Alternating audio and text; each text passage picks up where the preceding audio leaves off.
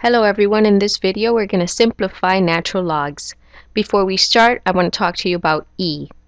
Just like pi, pi is equal to 3.14, and this number goes on forever and ever and it never ends. This is called an irrational number, and we use the symbol pi to represent that very long number.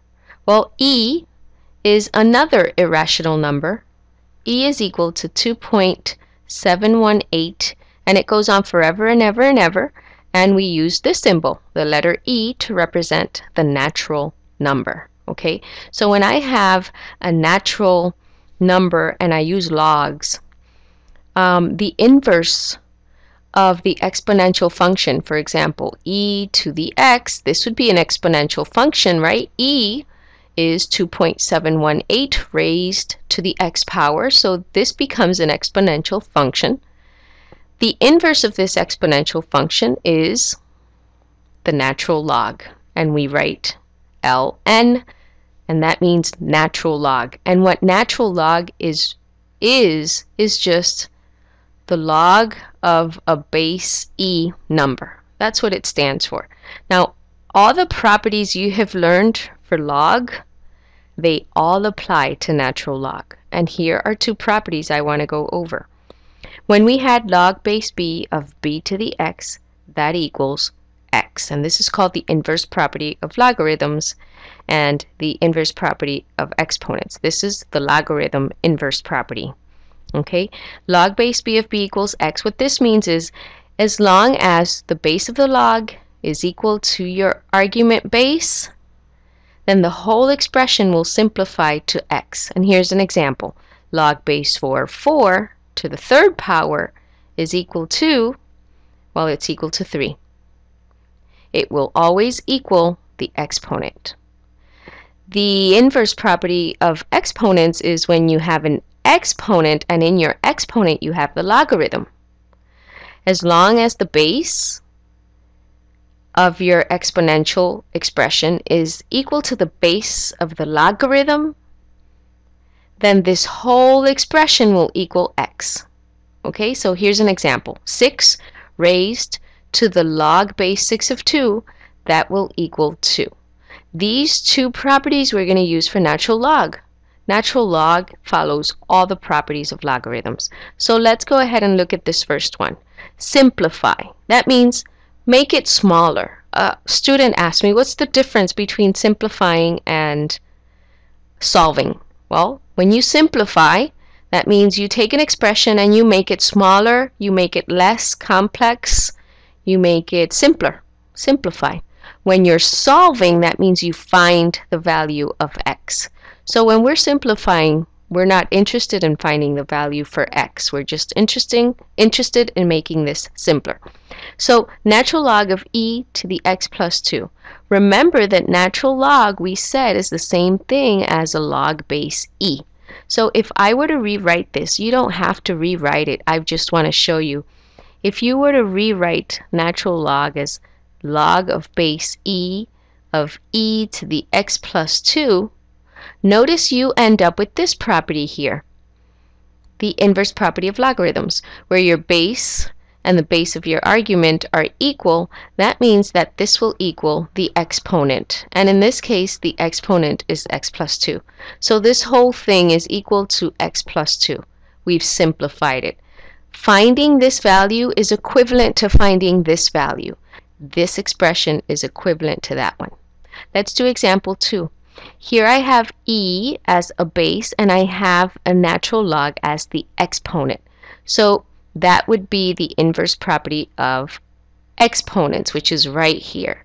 It says that as long as the base of the exponent is equal to the base of the logarithm, then that will equal the argument. So let's see. I have e to the natural log of 2x. You can rewrite this. If natural log is confusing, you can rewrite natural log as log base e of 2x, and then it's clearer to see that the base is equal to the base of the log, so this must be equal to the argument, which is 2x. Let's see example 3. I have a base of e, I have a natural log as the exponent, so I know I'm going to use the inverse property of exponents. I'm going to use this property that says if the base is equal to the base of the logarithm, which it is, then this whole thing will equal the argument. Now be careful. Before we do that, there's a 7 in front of the natural log. And here's where you have to remember the exponents property for logs. For example, if you have log base 3 of x to the 7th power, the exponents property for logs says that you can take that exponent and bring it to the front, and you can multiply the logarithm by 7. So this ends up being equivalent. Raising x to the 7th power and then taking the log base 3 of that is equivalent to multiplying the log base 3 of the number times 7. Okay, so this property, very important. When I see this 7 in front of the natural log, I know that this 7 originally was the exponent of this argument. So I can rewrite this as e to the natural log of x to the 7th power. And then remember, by the inverse property of exponents, where the base is equal to the base of the log, then this whole thing will equal the argument, which is x to the 7th power. Okay? Natural log of e, another property that we learned when we learned logs. I'm going to write it down here. Log of 10. Remember, when log doesn't have a base written here, then we can assume the base is 10. And this is called the common log when you have a log base 10. And this is the log that you usually see in a calculator. So when this is 10, which it is because there's nothing written there, so we assume it's a 10, and the argument is the same value, then this will equal 1. And this makes sense because we can compare this property to this property. The base of the log is equal to the base of the argument, and what's the exponent here for 10? We know that that exponent is a 1, and this property says that this whole expression will equal the exponent. So this will equal the exponent, and in this case the exponent is 1. You can see it that way, or you can just learn anytime you see a log that has the same base as the argument, then it will equal 1 unless there's a different exponent here other than 1. Okay, so log base 10 of 10 is 1. So the same thing for natural log of e. Remember, natural log is a log base e of e.